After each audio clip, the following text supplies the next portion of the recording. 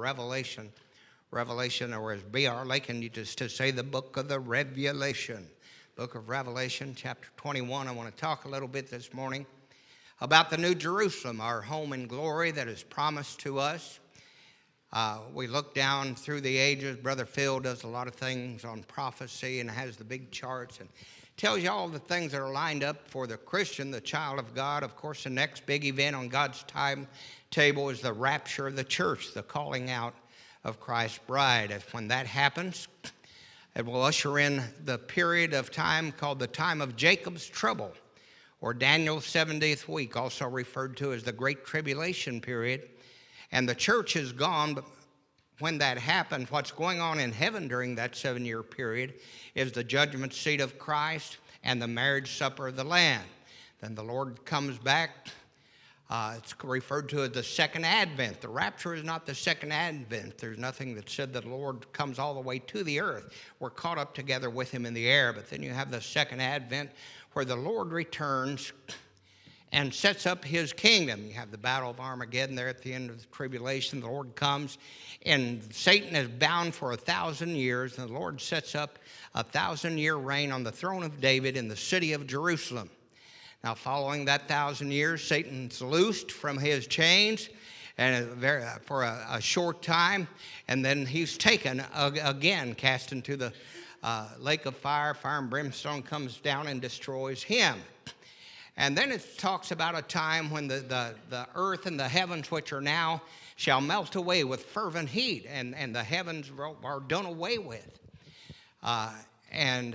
When that occurs, then John says that he saw the New Jerusalem coming down, and that's the city that we'll be living in. Even the fellow says, I don't like the city, you will like this one. They give the measurements in that, and someone figured that it's about like from where we are, like to Miami, Florida, up to Baltimore, Maryland, across to Denver, Colorado, and then back down that city 4 square. Someone had figured at say 100 million Christian folks being saved every year. When that occurs, there's still probably going to be enough room in that city for every Christian to have like a 10-room mansion. Isn't that something? Isn't that something? A lot of the new versions will say rooms or dwelling places. Now, I'm going to get a mansion because God promised me one. So we're going to get into this, and the focus of the message is this morning on acquiring a taste for our new location, our new home. Acquiring a taste for the things of God. You know, it's an acquired taste. It don't come automatically. You have to submit to that. Once you get saved, you have to submit to that Holy Spirit of God. You can sear your conscience. You can ignore the Spirit. And you'll never be ready when the Lord comes back for that new lifestyle. And we'll see where the Bible encourages us to do that. Now in Revelation 21 and verse 1, John says this. He said, and I saw a new heaven and a new earth, for the first heaven and the first earth were passed away, and there was no more sea. I like that verse because one place it says that our sin will be cast into the depths of the sea. And we see from this verse that there will be no more sea. Where are your sins? They're gone. Just thought I'd throw that in. In verse 2, and I, John, saw the holy city, New Jerusalem, coming down from God out of heaven, prepared as a bride adorned for her husband. And I heard a great voice out of heaven saying, behold, the tabernacle of God is with men, and he will dwell with them, and they shall be his people, and God himself shall be with them and be their God. And God shall wipe away all tears from their eyes, and there shall be no more death, neither sorrow nor crying, neither shall there be any more pain. There ought to be some amens going on with that little verse right there, folks. No more pain, for the former things are passed away. And he that sat upon the throne said, behold, I make all things new. And he said to me, write, for these words are true and faithful. Then in verse 10, 21 to Revelation 21:10, and he carried me away in the spirit to a great and high mountain, and showed me that great city, the holy Jerusalem, descending out of heaven from God, having the glory of God. And her light was like unto a stone most precious, even like a jasper stone, clear as crystal. And he had a wall great and high, and had 12 gates, and at the gates 12 angels, and names written thereon, which are the names of the 12 tribes of the children of Israel. On the east 3 gates, on the north 3 gates, on the south 3 gates, and on the west 3 gates. And the wall of the city had 12 foundations, and in them the names of the 12 apostles of the Lamb. And he that talked with me had a golden reed to measure the city, and the gates thereof, and the wall thereof. And the city lieth foursquare, and the length as large as a breadth. And he measured the city with the reed 12,000 furlongs. The length of the breadth and the height of it are equal.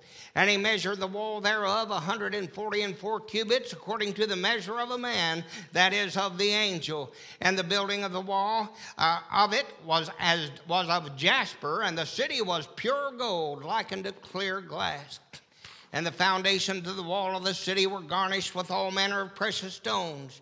The first foundation was jasper, the second sapphire, the third chalcedony, and the fourth an emerald, the fifth sardonyx, the sixth sardius, the seventh chrysolite, the eighth beryl, the ninth topaz, the 10th chrysoprasus, and 11th jacinth, and 12th the amethyst and amethyst. And the 12 gates were 12 pearls. Every single gate was of 1 pearl. And the street of the city was pure gold, as it were transparent glass. And I saw no temple therein, for the Lord God Almighty and the Lamb are the temple of it.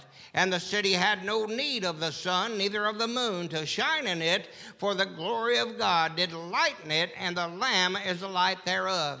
Now, if you want to write down Psalms 89, verse 36 and 37, will give you an indication that on the earth, the sun and the moon will still be there to light the earth, but the glory of the New Jerusalem will be lit by the glory of God.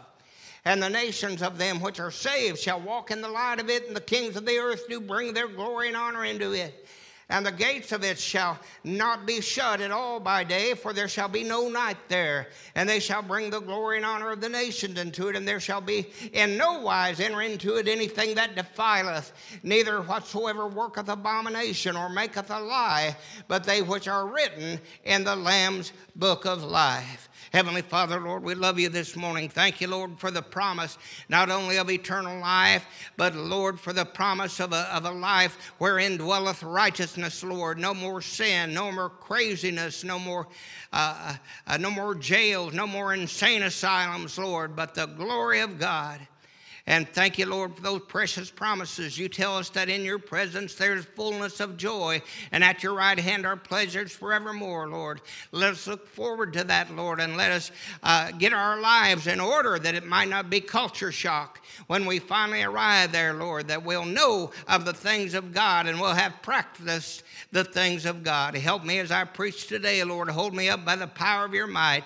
If there's any here who has never trusted you for salvation, it would be a good day, Lord, for that person to come forward and trust Christ, Lord, get alone with you and submit themselves to your saving blood. All this we ask in Jesus' name and for his sake. Amen. What's the old song? I've got a home in glory land that outshines the sun. Oh, I got a home in glory land that outshines the sun. Woo, doggy. Man, I hope some of this crowd gets fired up this morning. You've got a home in glory land if you're born again. We say, what's it take to do that? Simply going to God and say, God, I know I'm a mess. You tell me I'm a mess. All I've sinned and come short of the glory of God. I know I'm a mess. I believe you're the Savior, and I'm asking you, Lord, the best way I know how to be merciful to me, a sinner. He won't refuse you. Why would he refuse you? Let me get back to the message. In 2 Peter, I'm going to be in 2 Peter 3 and verse 10. 2 Peter 3:10, but the day of the Lord shall come as a thief in the night. Watch it.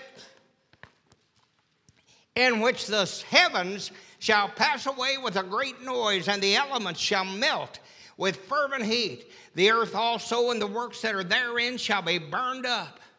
My. Now here's the message. Seeing then that all these things shall be dissolved, everything, that nice pickup you've got, it's going to be dissolved, folks. Amen. My. That closet full of clothes. Well, let me move on. Seeing then that all these things shall be dissolved, what manner of persons ought ye to be in all holy conversation and godliness. Hey, knowing what God has told us, what's in your future, you need to get some things in order with your life. You need to get acquainted with the things of God and acquire a taste for the things of God and the things of holiness and the things of righteousness. It says in verse 12 here, looking for and hasting unto the coming of the day of God, wherein the heavens being on fire shall be dissolved, and the elements shall melt with fervent heat. In verse 13 it says, nevertheless, we, according to his promise, look for new heavens and a new earth wherein dwelleth righteousness. Did you see that? It's going to be righteousness at that time. Wherefore? Because of this. Wherefore, beloved, seeing that you look for such things, be diligent that you may be found of him in peace, without spot and blameless. All right, so we look this morning at our future homes as Christians. The world in which we live today will one day melt away. It'll all be gone, melt away with a fervent heat. Now, the global warming folks know that already. They just got the context wrong. The Bible says in Genesis 8:22 that heat and cold and day and night and summer and winter will remain. As long as the earth remaineth, that stuff's going to still go on. So be careful what you hear from that crowd. But here's the real global warning: when this earth and all the elements shall be dissolved and melt away with fervent heat. And there will be a new heaven and a new earth. And about this new heaven and new earth, the Bible says, wherein dwelleth righteousness. My. Now it says in our text here in 2 Peter that because of what's going to happen, we as Christians should be preparing to live for the glory of God and to do it God's way. Now it said, watch it now. Seeing then that all these things shall be dissolved, what manner of persons ought ye to be in all holy conversation and godliness? Some of you folks need to change some of your ways and get prepared for a new lifestyle. Some of the lifestyles that you're living today may not be fit too well in the New Jerusalem, may not fit too well in that heavenly crowd. Man, what a time that'll be. I remember many years ago, I was appointed to the police academy in the city of Miami, Florida, back in the 1970s. And I knew as part of that police academy, it was a 6-month police academy, and I knew that physical fitness was a big part of it. So I went down and started to work out every day. I started to get in shape. I knew there was a physical agility as part of that police program. I had to do so many sit-ups. I'd have to do so many push-ups, have to do so many pull-ups.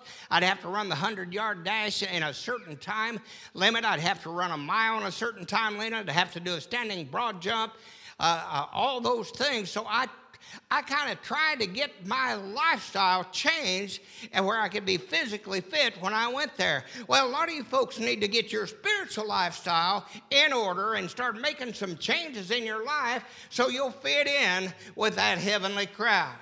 Seeing then that all these things shall be dissolved, what manner of persons ought you to be in all holy conversation and godliness, looking for and hasting unto the coming of the day of the Lord, wherein the heavens being on fire shall be dissolved, and the elements shall melt with fervent heat. Verse 13, nevertheless, we, according to his promise, look for new heavens and a new earth wherein dwelleth righteousness. Hey, some Christians are looking for it, and some aren't. I'm afraid that for many Christians, the things of God, God's purity, his holiness, the righteousness of God, is a taste that many have yet to acquire. Holiness is an acquired taste. You got to want it. You're not going to develop it if you don't want to.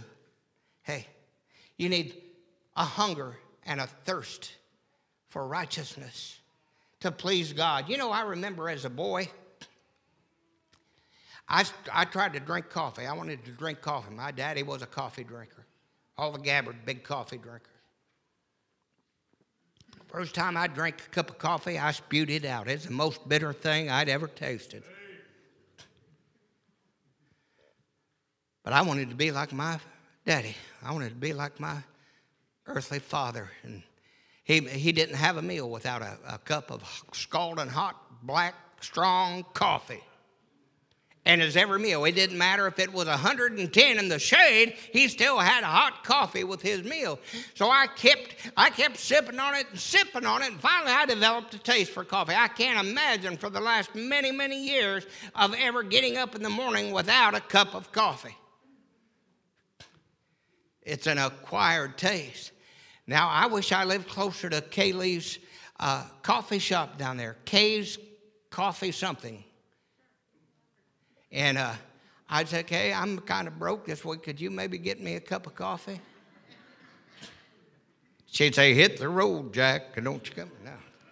Hey, holiness is an acquired taste. And even though those first cups of coffee I tried were bitter, I learned to love and to savor it. And that's what we need to do with the things of God. See, this world have us in a lifestyle that is totally contrary to the things of God, to the Word of God. Not many go by that. Like my brother told my mama one time, said, "I don't go by that." Well, what do you go by?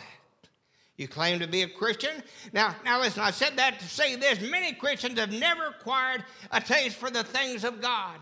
The psalmist said, "Oh, taste and see that the Lord is good. Blessed is the man that trusteth in him." Why don't you taste him?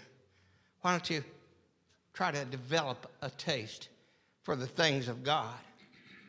The Lord said, Malachi, of course the context is giving, but it works in all areas. The Lord said, "Prove me herewith and see." You try me out.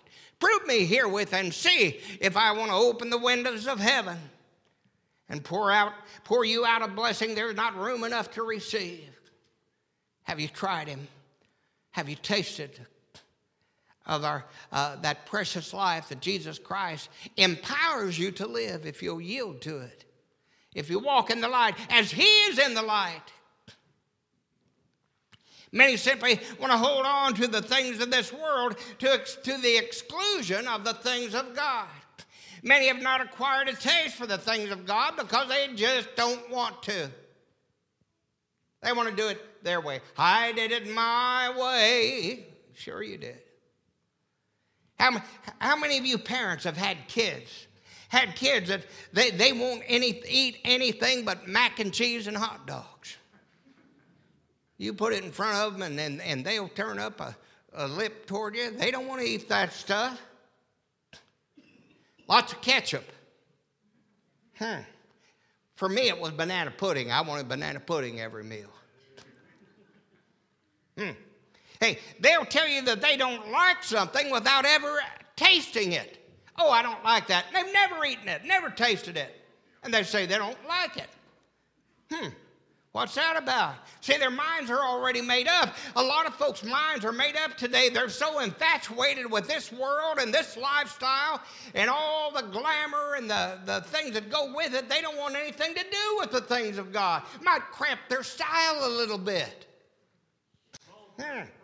Hey, there isn't just a famine of the Word of God, Brother Phil talked about this morning. There's a famine of all the things of God, the righteousness of God, the holiness of God. Hey, some of you think that when you get to heaven, you're going to waltz in there with your Haggard and Jones CDs or Rolling Stones and Elton John and AC/DC, and man, you're going to live it up. No, it isn't going to work that way, big boy. It's not going to work that way. Some think they'll have a big screen TV and watch all the Reds and the Bengals games. What are they, about 3-13 this year? Well, today's a new opportunity to lose a ball game for the Cincinnati Reds.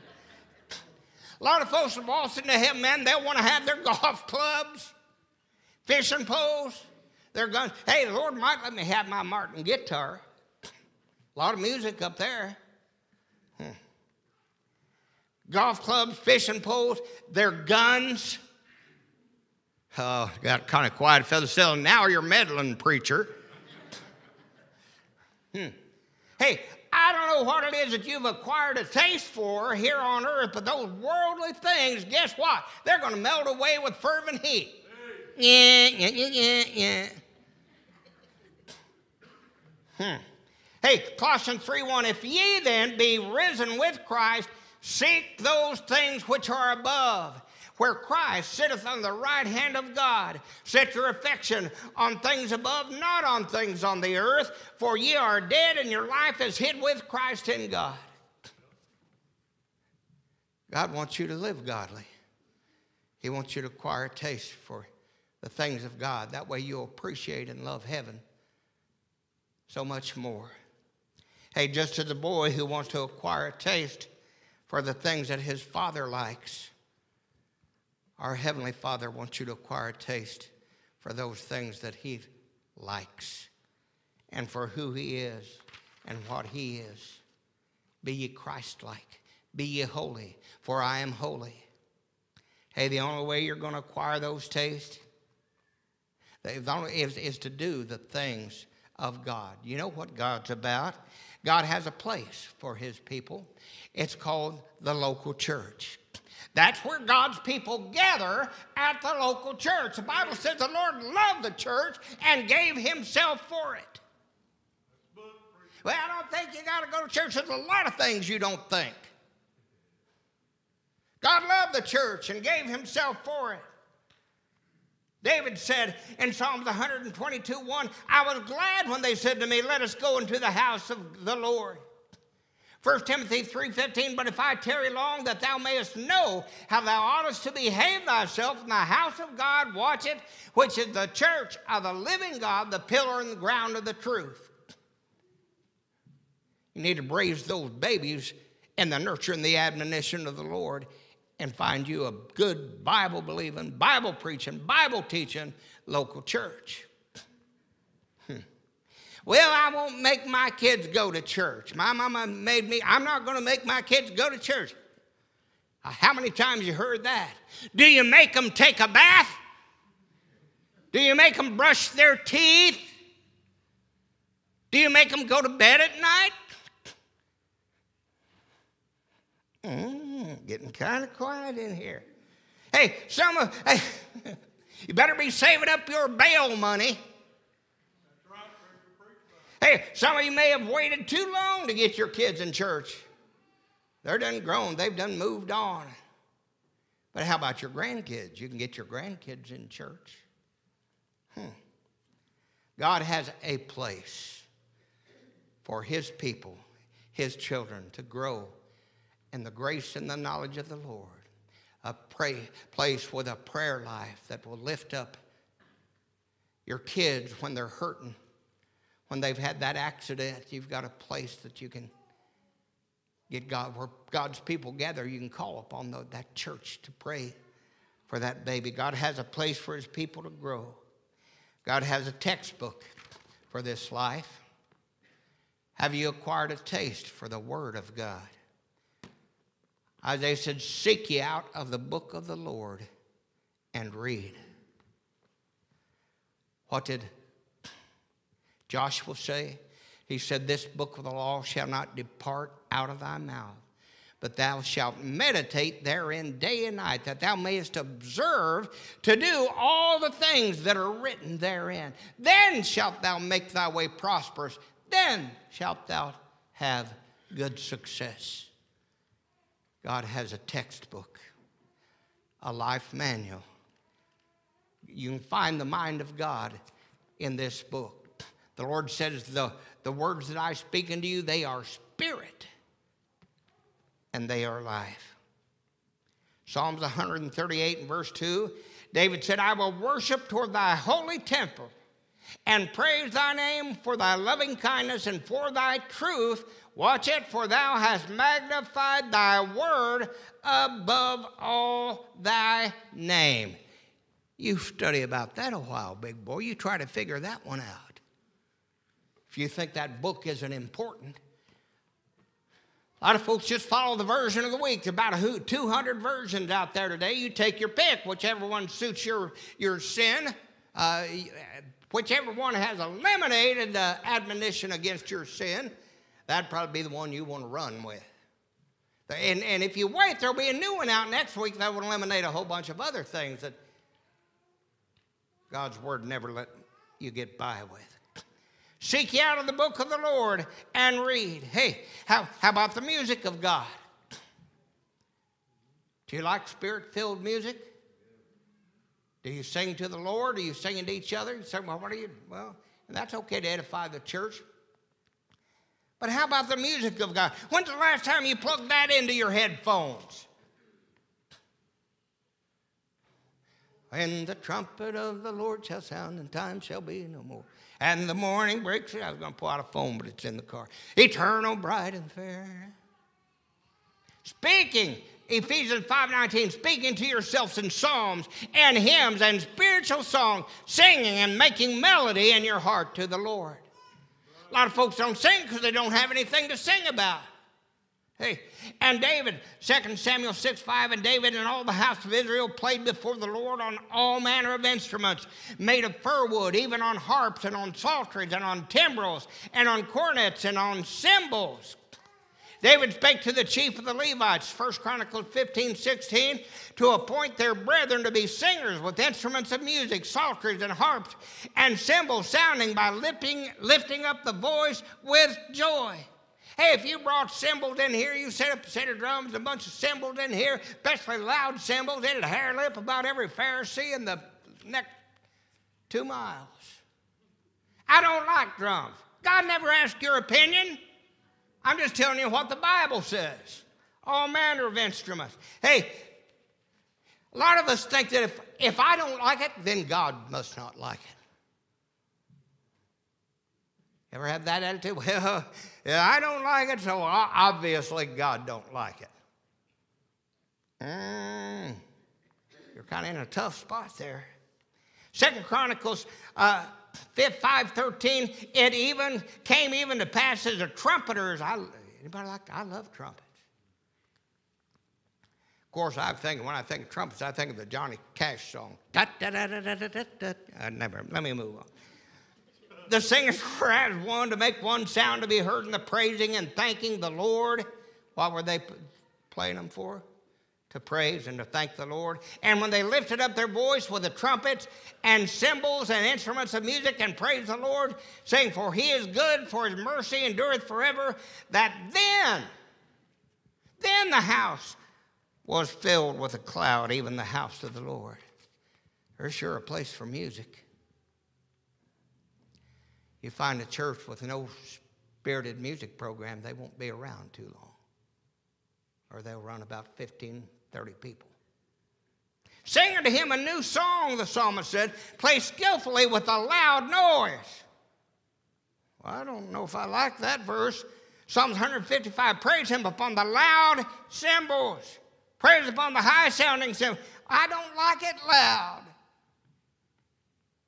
Cody Jones and I went to a Reds ball game one night, and there's a teenager walking in front of us. On the back of his T-shirt, it said, if it's too loud, you're too old.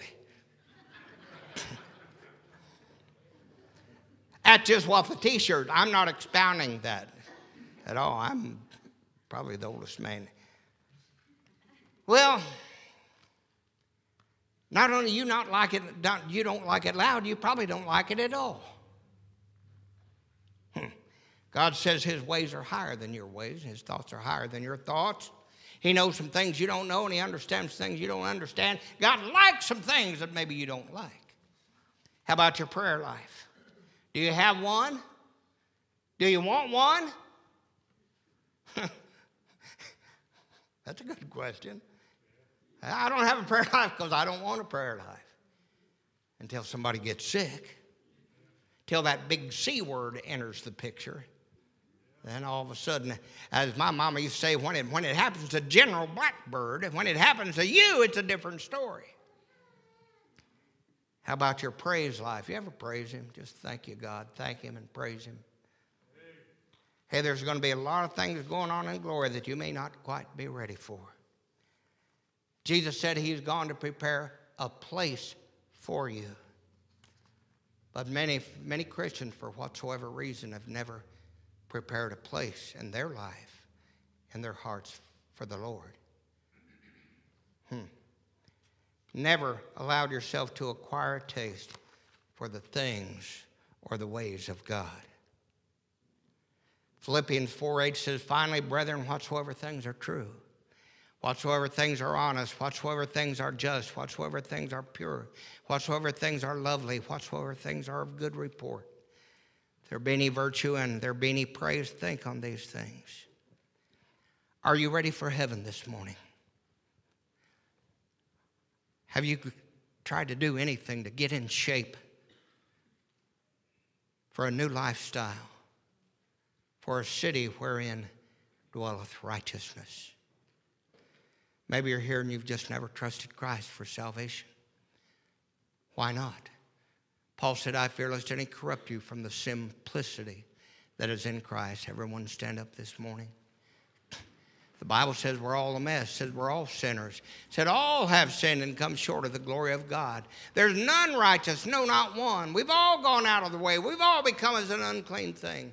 And you know what? Because of our sin, there's a penalty that God requires. He said, for the wages of sin is death. Somebody has to die for your sins. It can either be you or you can trust Christ, who tasted death for every man. All you have to do is say, yes, I'm going to trust Jesus Christ so I don't have to pay the death, because he already paid with his death on the cross. The Bible says, if thou shalt confess with thy mouth the Lord Jesus and believe in thine heart that God hath raised him from the dead, thou shalt be saved. Don't say you might be. It says, for by grace are you saved through faith, and that not of yourselves. It's a gift of God. You don't earn a gift. You've got a giver, Jesus Christ, and you've got a receiver. Whosoever will, let him come. The altar's open.